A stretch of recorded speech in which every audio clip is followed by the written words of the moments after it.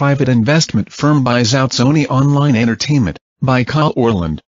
In a surprise move announced this afternoon, investment management firm Columbus Nova announced it has purchased Sony Online Entertainment from its long-standing parent company, Sony Computer Entertainment.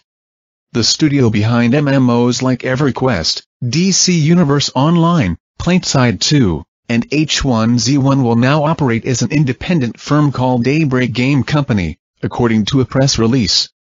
The announcement hints that the former Sony might be looking to take some of its properties to systems aside from the PC and PlayStation consoles they currently live on.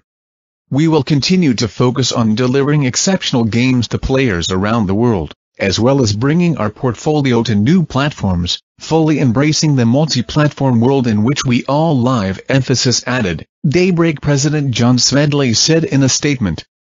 Smedley was even more explicit about the company's multi-platform future in a tweet following the announcement, "Can't wait to make Xbox One games."